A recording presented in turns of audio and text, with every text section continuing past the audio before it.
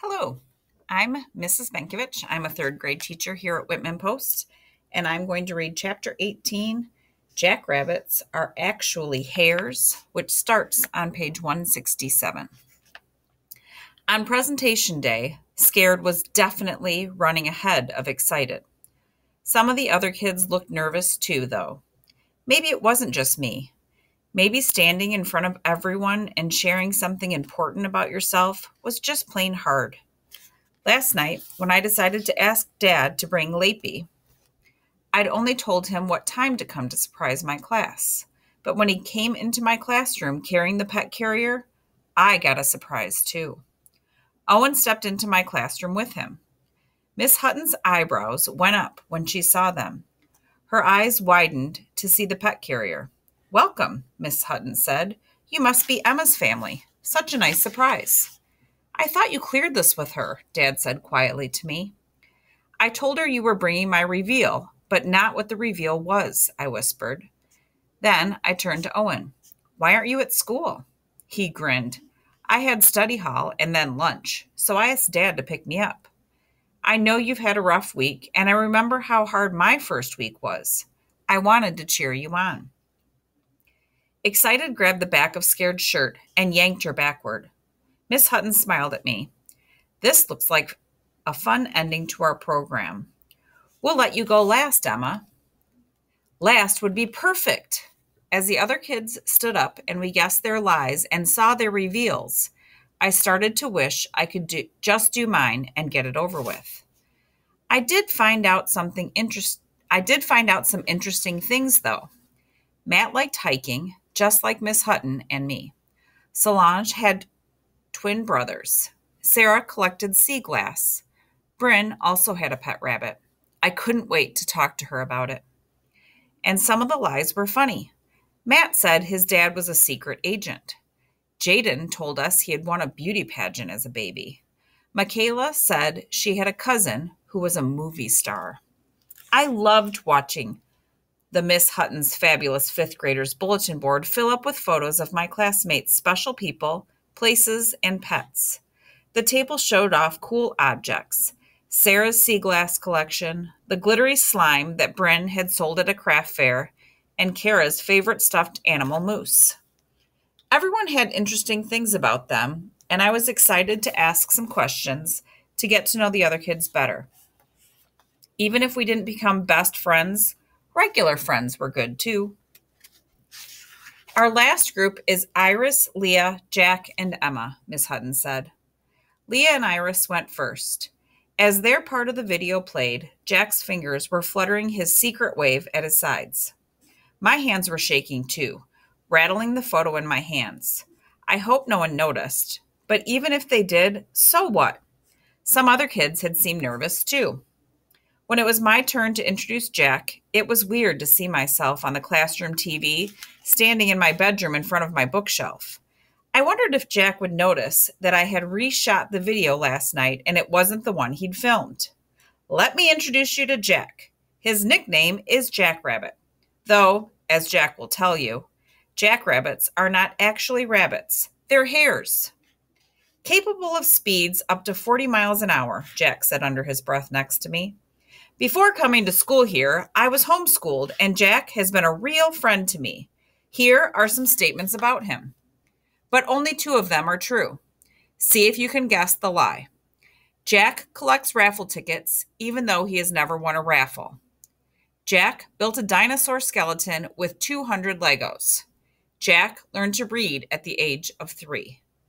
Most kids guessed the raffle statement was a lie. "Wrong," Jack said. The dinosaur skeleton had 730 Legos. I brought a photo to show you because the real model could break." "Wow," I heard kids gasp as he showed the photo. "That's amazing." Even Owen leaned forward to look and looked impressed. After everyone had admired Jack's photo and seen his book and tickets, Miss Hutton took the photo to put on the bulletin board. "Jack, is there anything else you'd like us to know about you?" "No," he said matter-of-factly. I raised my hand. "Could I give something to Jack?" Miss Hutton nodded. "Of course, Emma." I reached into my pocket and pulled out a rock. It's not a raffle, but you win this, Jack. I want you to have it. He turned it over in his hand. Rabbit magic, he said, reading the words. My papa used to say that all rabbits have magic, and you have Jack Rabbit magic of your own, I said. Thanks for being my friend. Jack smiled, handing me one of his tickets. You give up the ticket when you win. I smiled back and put the raffle ticket in my pocket. Thank you, Emma, Miss Hutton said. Jack, now it's your turn to tell us about Emma. Jack started the video. Let me introduce you to my friend Emma. Emma likes to go kayaking. Emma once climbed Mount Katahdin. Emma has a pet parakeet. The kids guessed correctly that the parakeet was the lie. It was pretty easy since Jack had hesitated as he said it, but I didn't care. You're right, I said, but actually none of them are the whole truth. Miss Hutton looked up from the notes she was taking. I wanted to get a good grade on this, and these photos would be on the bulletin board for a while. But I also wanted to take a chance and be my whole self, even if the other kids didn't understand or I got a bad grade.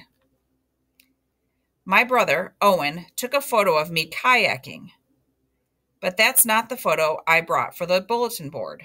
I do like kayaking, but I've always liked it best with Owen. We don't go as often as we used to because he's in high school and busier now, but even though I miss him, I'm really proud of him. And it's extra special when I get to spend time with him. As I turned the photo around, I looked slowly at Owen to see if he was embarrassed. When I chose the photo of him, I didn't know he'd be there to see it. Owen smiled at me. I saw nods from some of the other kids too, like they understood. I felt lighter, almost dizzy with relief. I had said the truth, and it had been okay. Better than okay. I felt understood. The second truth is that I did climb Mount Katahdin, and this rock is from the trail. I held up the rock and turned it over to show the words. My brother wrote, keep going on it because I wanted to quit part of the way up, but you don't ever get past the hard parts if you quit. I couldn't quit here either. The hardest one was last. You're right that I don't have a pet parakeet, I said, but we do have 2 dogs, and for a while, we've had a pet rabbit. My dad and I rescued him as a stray, and I named him Lappy for the stories my papa used to tell me about a rabbit named Monsieur Lapin. I asked my dad to bring Lappy so you could meet him. I gestured to Dad and to Lappy peeking out of his pet carrier. Yay, Kara said. A bunny.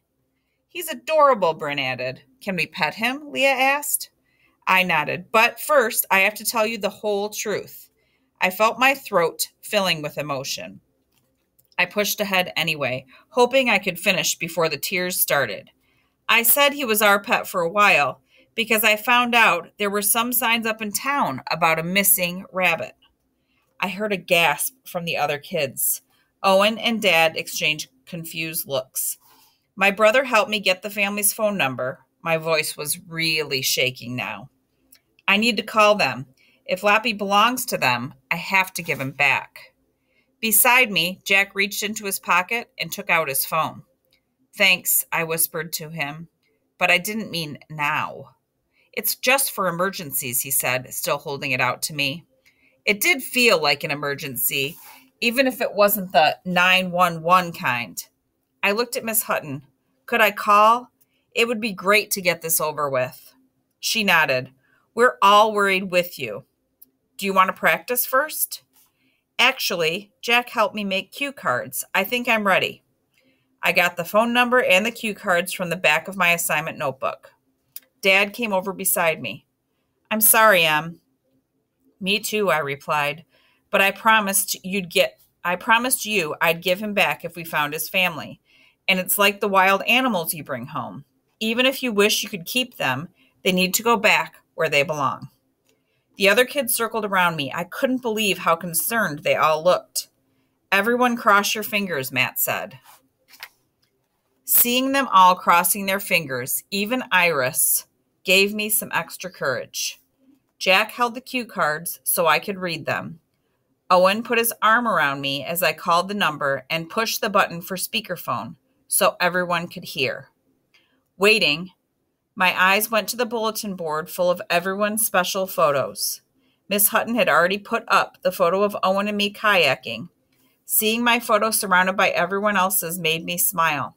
For the first time, I felt like maybe I could actually belong here. "Hello," a woman said.